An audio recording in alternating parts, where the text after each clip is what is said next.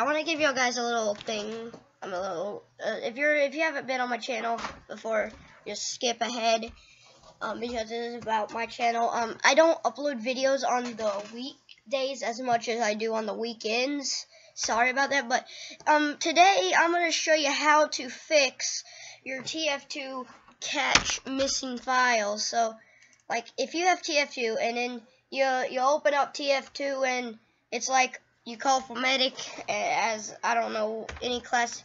It's sometimes like MP3 files are lost. Some of the MP3 files are lost and they won't come, and they're lost in the cache. And whenever that MP3 file plays, it doesn't play any sound. And then if you check in the console, it says unable to decode sound, whatever the file was called. I'm going to show you how to fix that today. Now, you got to make sure your TF2 isn't running, but if you have these glitches, go to into your Steam library and then right-click TF2, Team Fortress 2. Now, local files, you got to click this. Now, verify integrity of game cache. I already did that just a couple seconds ago because I figured out how to fix it. Now, once you do that,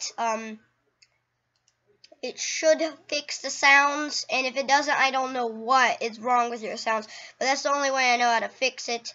So, like, if some of your file, and whenever you do this, it fills up the console with all these red text, if you have missing files, like missing sound files for your mercenaries and stuff, it just fills up all the console and it will crash your game, the out of memory crash.